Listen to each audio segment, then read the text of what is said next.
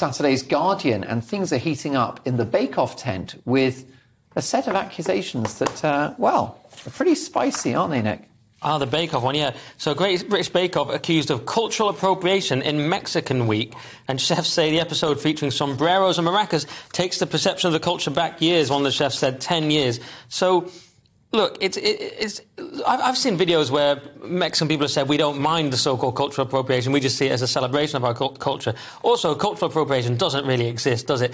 And if it does, it's just so ubiquitous that it's everything. Also, it never gets used the other way. They never say, oh, people are culturally appropriating football off us, you know, because we invented loads of stuff. But anyway, I do understand the point that Mexican food is a lot more rich and nuanced than this show indicated. Then again, it's a broad TV show that's entertainment. It's not an in-depth study of Mexican food. But having said that, any attack on the BBC is quite fun, isn't it? Is Bake Off not Channel 4 these days? Any attack on Channel 4 is quite fun, isn't it? Oh, yeah, you're right.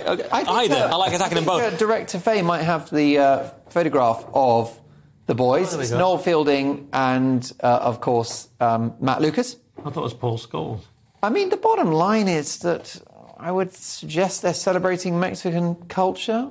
Oh, you think that's the defence? You see, I think the defence for it is that they are not trying to accurately portray Mexican culture.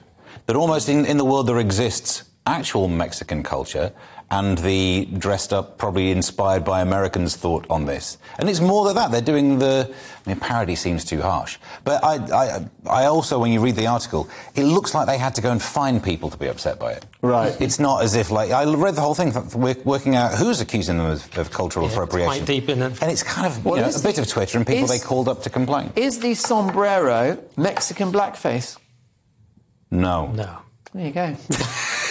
Fair agreement from the panel.